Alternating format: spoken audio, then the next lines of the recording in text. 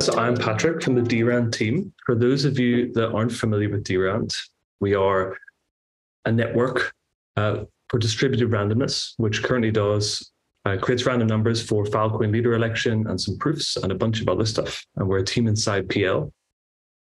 Late last year, we shipped Timelock encryption on top of the drand network. Essentially, the ability to encrypt something now that can't be decrypted until some time in the future has come. So with that in mind, we've been building a bunch of different tools and applications on top of that. And today, I will be presenting the v0.0.1 version of Pastelock. Some of you may be familiar with the website Pastebin. Essentially, you upload some bit of text and other people can find it or use it. Pastelock is kind of the same idea, but for Timelock encrypting data. It's somewhat of a social app, you might say. So here we've got on the right-hand side a bunch of things that have recently been decrypted, and a few things are going to be decrypted soon. I see Eric already uploaded a ciphertext, but timed it slightly incorrectly, so it was already decrypted by the time the demo started. But fear not, we'll encrypt something else. So let's the time's 1921 now. Let us encrypt something from 1922. We can add some tags like hello and world. And see, welcome to the mother of all demo days. We can upload that now. Oh, the demo effect not in session. We can see it's appeared up here because it's coming up pretty soon. And in a few moments' time, we'll see it get decrypted. But in the interim, we can also do things like search by tag, everything you might expect. So let's search for drand. We can see that was me testing Pastelock ahead of the demo day. It worked then, it worked now, thank goodness.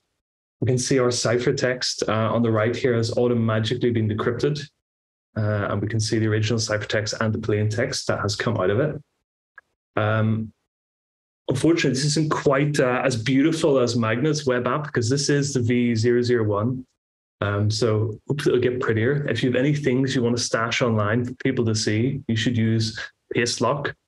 Maybe if you're a journalist that has a scoop on something and you're afraid of getting assassinated, stick it on Pastelock, and even if you get assassinated, the world will still know what you had. So yeah, I welcome you all to try it out, put anything you want up there. This is based on top of our Timelock encryption library, Tlock.js. There's also a Go library, and the community have built a whole bunch of different Rust libraries to do it because we have a lot of Rustations within the drand community.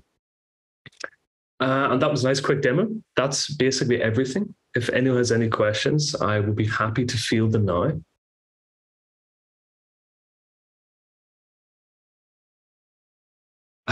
A grim use case indeed, but a use case nonetheless.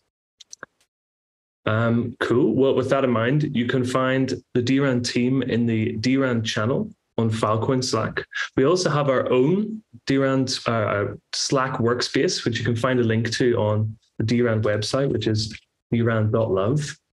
In case the text was too small, because I've got an ultra-wide, super 4K, all singing, all dancing monitor, the URL for Pastelock is pastelock.drand.love. Thank you very much. You can find me on Slack.